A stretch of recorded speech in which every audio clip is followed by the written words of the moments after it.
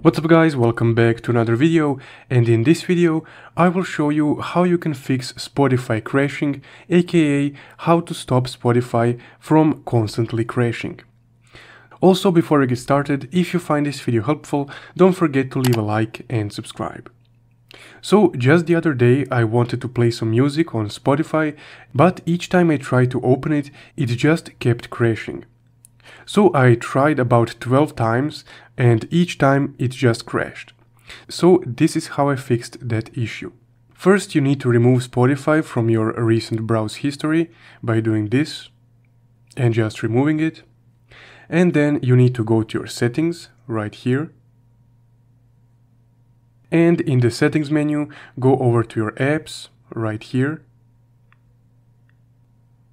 In the app settings, you need to again click on apps to show all the apps that you have installed on your device. Now, once all the apps from your phone load, you need to search for Spotify. Now, once you find it, just click on Spotify.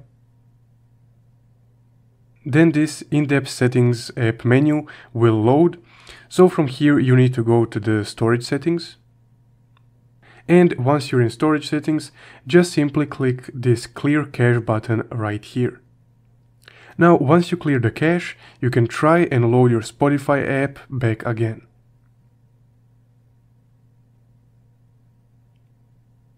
And there we go. It even loaded up much faster than it usually does. So that's how you can fix Spotify that constantly keeps crashing. If you found this video helpful, don't forget to leave a like and subscribe.